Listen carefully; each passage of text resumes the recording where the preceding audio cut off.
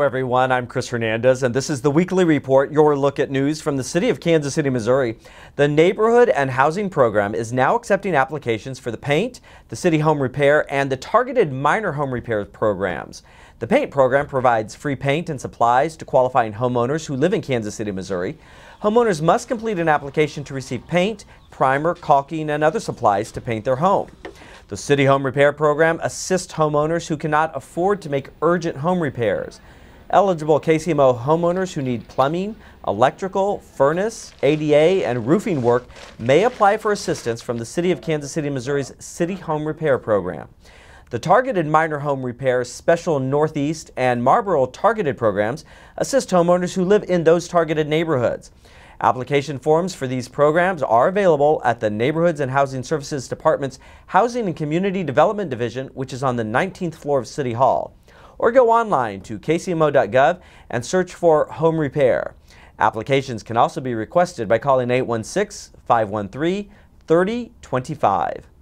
On Saturday, May 16th, Cycle in the City will transform a portion of Ward Parkway to a family-friendly open streets festival from 2 to 5 in the afternoon. From the Meyer Circle Fountain to Gregory Boulevard, the event will feature a variety of free, family-friendly activities, including the opportunity to bike or walk, roll, stroll, jog, even play along one of Kansas City's most beautiful thoroughfares. Cycle in the City is sponsored by Bike KC and is free and open to all ages. Now let's check in with some of our city's departments.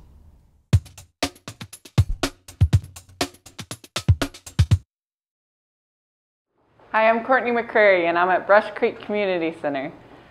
I'm going to tell you about our spring break camp. It's a lot of fun. During our spring break camp, we usually play in the gym for a few hours and we do basketball, volleyball, soccer, dodgeball, all sorts of fun sports. Then usually we do a reading time because it's only a week away from out of school, and so we like to get them in the mood still of school. And then we do an arts and crafts. And since it was St. Patrick's Day this week, we did a few themed arts and crafts for St. Patrick's Day. And then we did a few other arts and crafts with watercolors and coffee filters. And then we went swimming. And we have a 1-hour swim lesson time and then a 1-hour free swim time. So it got the kids accustomed to the pool and got them to do some swim lessons in the meantime. And then on Friday, our last day, we're going to go on a field trip and we're going to go bowling instead of swimming. And hopefully the kids will have fun there too. Pizza will be provided and so will drinks.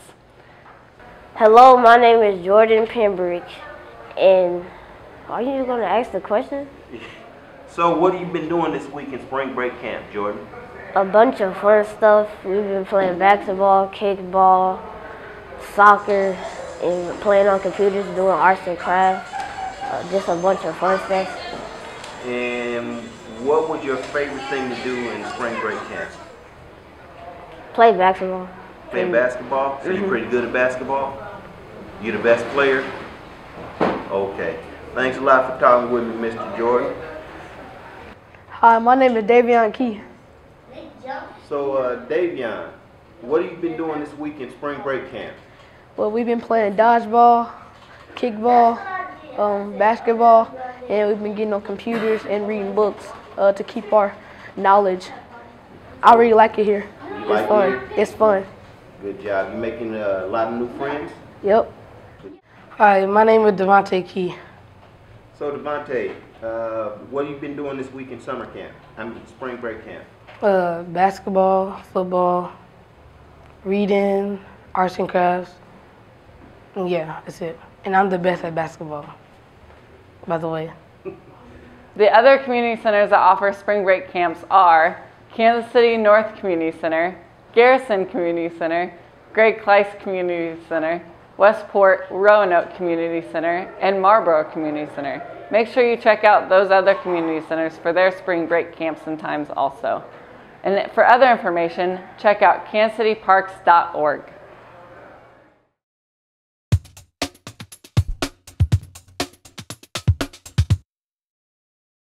The Kansas City, Missouri Police Department has added 2 new members to its crime-fighting stable. Their names are Rhett and Leader. The horses are now part of the KCPD Mounted Patrol. We visited the unit at Camp Lake of the Woods in Swope Park to see how the horses are adjusting to their new roles with KCPD. You'll notice Rhett as the tall and dark brown gelding, and Leader is a bit shorter and lighter. They need to have a calm disposition to undergo the rigorous training they need to be ready for patrol. Sergeant Joey Roberts is the supervisor of KCPD's Mounted Patrol. We'll put them through a series of sensory obstacles, basically making them brave or giving them courage. Horses are they're naturally a predatory animal, which makes them high flight animals. They're basically scared of everything, and we've got to take that and turn them into being brave so that we can take them out on the street, have them around people, scary stuff. And it all starts in the barn, and it's really just about building courage into the horses. They need to stay in shape and be ready for any situation. They ride year-round and are monitored closely in extreme weather conditions. If it's not safe to go out, they don't travel. We're in situations where other motorists, they treat us like another vehicle. You know, so it is dangerous. I mean, there's things that, you know, if something startles a horse, you know, just a little bit, you know, the horse might move a little. So you've always got to be aware of your surroundings and obstacles, and to make sure that you don't put yourself and the horse in a compromising position. Taking care of Rhett and Leader and the other horses is a full-time job, and it's expensive. It includes feeding, training equipment, upkeep of the facility, and medical expenses.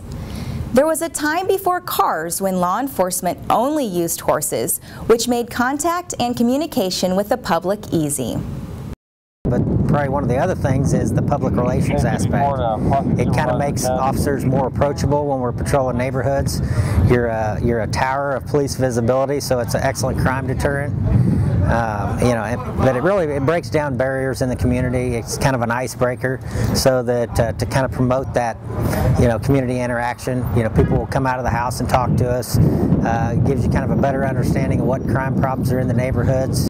When they appear in parades or anywhere in public, they attract the most attention. Horses are such majestic creatures. You know, everybody wants to come up and pet them, and I think they're just fascinated by the animal, which, you know, we're kind of, you know, people are more apt to come up and talk to the horse versus the officer, but that's kind of what opens that line of communication for us to start talking to the community.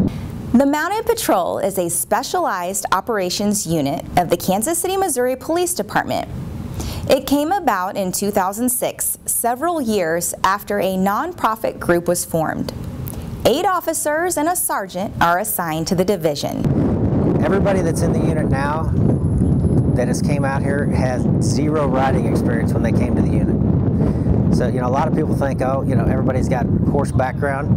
Everybody that's here now had 0 riding ability whenever they came to the unit. You know, I can train officers to ride horses, but you can't teach somebody how to be a good cop. The not-for-profit 501c3 is called Friends of the KC Mounted Patrol. It accepts tax-deductible donations. For more information, visit kcmo.gov. I'm Sergeant Shelley Gaddis. Have a safe week.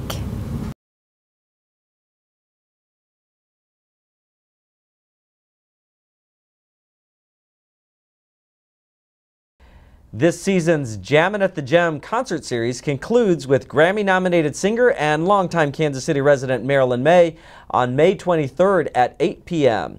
May will also receive the American Jazz Museum's 2015 Lifetime Achievement Award. May has appeared on The Tonight Show with Johnny Carson more than 70 times, and she was asked to record Too Late Now by the Smithsonian Institute for its 20th Century Permanent Collection. Go to AmericanJazzMuseum.org for tickets and more information. To view this program again or other Channel 2 videos, visit our YouTube channel at youtube.com/KCMOCCO. That does it for this edition of the Weekly Report. I'm Chris Hernandez. Have a great week.